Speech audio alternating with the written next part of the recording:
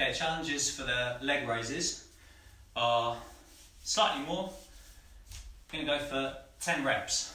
Okay, so that'll be 5 each leg if you're progressing through doing alternate legs. But the end, final, hardest exercise that we're going to do would just be to make sure that you can get your legs hovering and do 10 reps back to hovering for each one. Okay, so if I can do this, I'll put my fingers there just underneath the small of my back just to check I'm doing it right. Other hand just to the side. Once I feel like I'm keeping that distance, I might return this hand out to the side as well. Okay, so 10 reps I've got to do.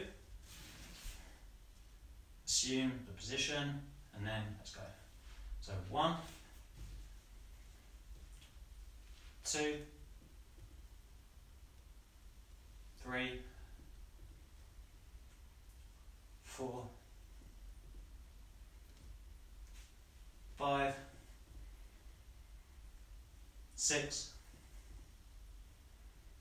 7, 8, 9,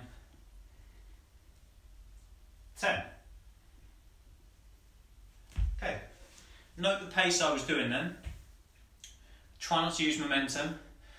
My back or my lower bum would come off a little bit, but I'm trying not to swing like that if I can. I'm trying not as well to push down with my hands. The temptation will be to force your hands into the floor for help. Try and just have them there nice and loose. Your back dead flat and all the work is then coming from this midsection. Okay, so I can tip that one off.